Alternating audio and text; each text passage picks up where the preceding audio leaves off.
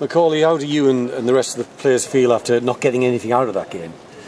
Absolutely gutted, like playing so well for the first 25, put them on the back foot, playing. We had all the possession. We literally had them back in their half, going towards their goal, got the goal and tried to really get it, and thought, all right, don't slow down here. It seemed to be like from the goal, you took a step back, and that's when we give them time on the ball, and then they've gone and scored the two within a matter of minutes, and that's where we find ourselves battling again.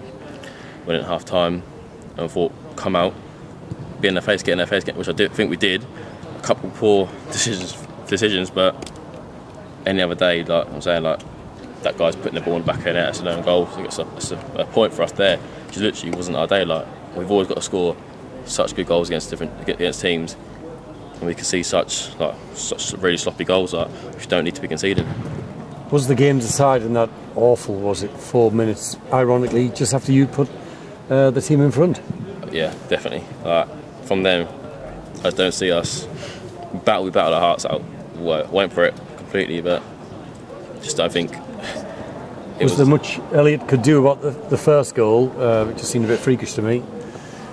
I'm not really sure because I wasn't really. There was a lot of bodies and they can't really see. So he's seen it. He's seen it really late. I don't think there was really much he could do about it. The ball's gone through so many bodies from the shot. He's tried to get onto it, and it's unlucky there for him.